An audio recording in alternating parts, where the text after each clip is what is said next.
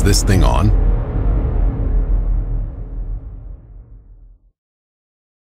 In Season 3 of Hunting Purgatory, the crew has captured many terrifying and unexplainable events on camera. What's on? Today, we will be taking a look at the most shocking and downright horrifying moments that would be hard to believe if they weren't recorded.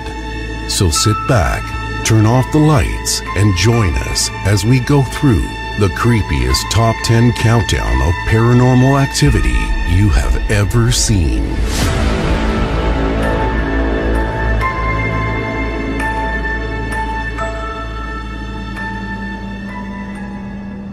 Number 10. Be careful what you wish for. During a lightning storm on the 13th floor of the haunted Biltmore Hotel, the team conducts a Ouija board session in attempts to communicate with the ghost of a deceased mobster known as Fatty Walsh. While asking questions to the board, something terrifying happens. Is there any part of your energy that still resides here? Colton's nose suddenly begins to bleed. Dude, he really has a fucking nosebleed right now. Number 6. Night terrors.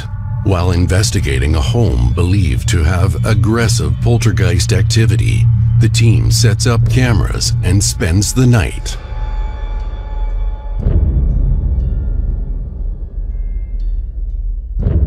While sleeping, something can be seen messing with one of the investigators.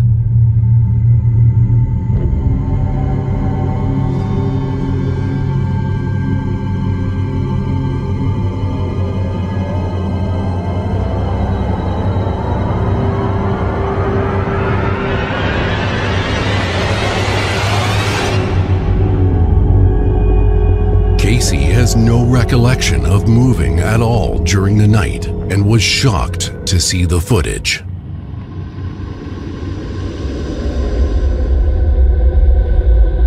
That isn't something that I would do in my sleep on my own.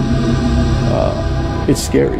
It's honestly scary when you see something like that. What would you do if you saw a video of something pulling you from your bed during the night?